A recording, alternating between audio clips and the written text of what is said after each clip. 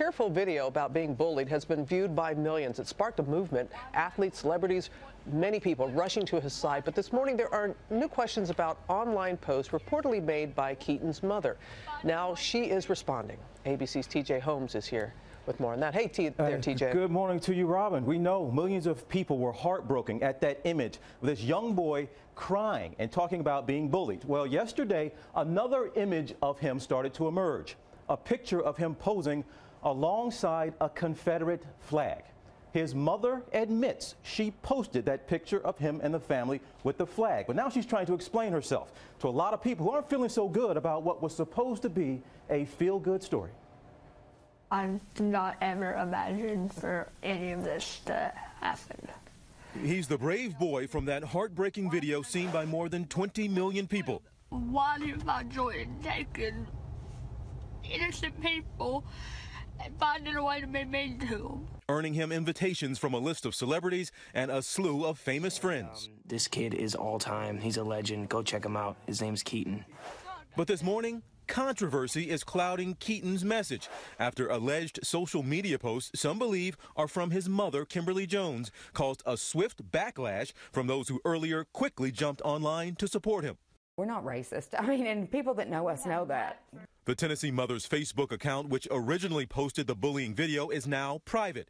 Jones told ABC News the photo of her family posing with the Confederate flag is real, but says it's not racist in any way. It was meant to be ironic and funny and extreme. I am genuinely, truly sorry. If I could take it back, I would. Despite Jones' photos and alleged writing coming to light, many people online are still choosing to stand with Keaton, saying they can separate the 11-year-old from his mother's reported actions. One tweeting, "We cannot hold kids accountable for the actions of their parents and family. Though disheartening, we were all moved by the effects of bullying and to end it. Let's continue to focus on that." They want to hate me, I mean, and whatever, that's fine, but still talk to your kids. Talk to your kids, because this is an epidemic. But at the center of it all, just one sixth grader who wanted to share his message against bullying. Don't let it go to the point it did for me. You have friends. Stand up for people that are being bullied. If you see it, don't just watch it happen.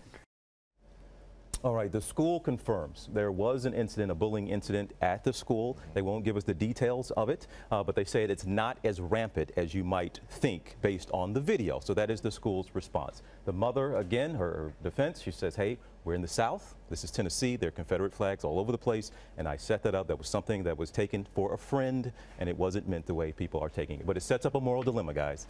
Or does it disqualify him from our sympathy if you believe the worst about the mother? And now questions about what was he really doing at the school. So now this feel-good story, it's been tainted. We're so eager for it to feel completely good about it. But yes, you know, she stood up and she answered those questions in your report. She got out there and she got out in front of it because it sounds like she is sincere, not trying to take away from what was an organic message of bullying that spread and everybody could feel good about. You don't want that message to be diluted. Get lost. If there's anything to take away, you take that part away from it. All right, thank you, TJ. You got it, guys.